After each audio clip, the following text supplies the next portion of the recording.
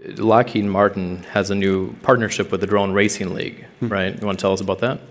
Well, Lockheed Martin, I've talked a lot about space, but Lockheed Martin has been on the forefront of flight and redefining and disrupting flight for the last 100 years.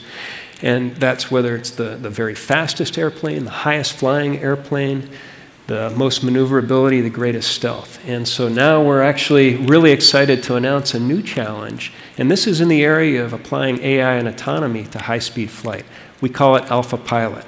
This is a partnership with Lockheed Martin, NVIDIA, and the Drone Racing League. And what we're doing is actually issuing a challenge out there, everybody in this room, but people around the world.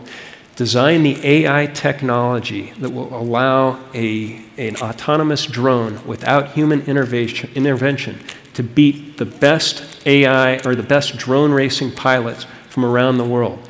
Many of you are probably familiar with Drone Racing League. So this is the pinnacle, right? These are drones that are flying at 80 miles an hour. They're going through incredibly complex and dynamic 3D courses.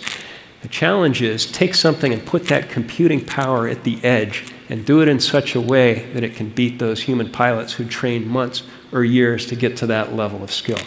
So you can learn more about this challenge online, lockheedmartin.com. No. It's on TechCrunch. Yep. As soon as John Russell over there hits publish, it's on TechCrunch. All right. So you'll be able to find it from here. And let me just say this. We're going to be putting out there over $2 million in prizes. The grand prize winner win $1 million. And so the challenge is out there. If you believe that AI and autonomy are going to change the world, we want you to be part of inventing it with Lockheed Martin.